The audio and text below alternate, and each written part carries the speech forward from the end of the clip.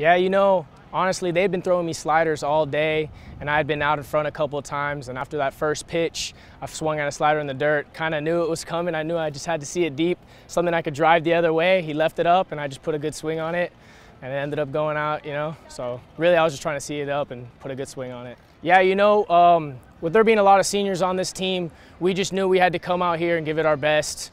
We have a lot of experience here. A lot of us have played here for a long time, and we do well when we're here. So we knew that with the experience we had on this team, we just got to come out here, give it everything we got.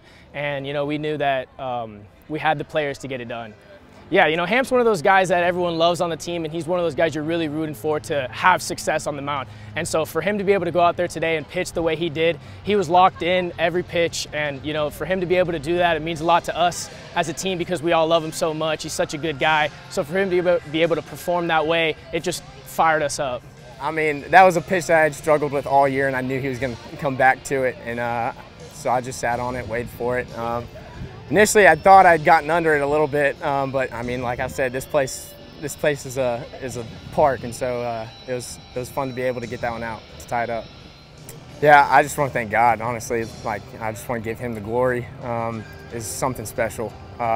This place is definitely a dream come true. Being able to play here and play at this stage, it's been awesome.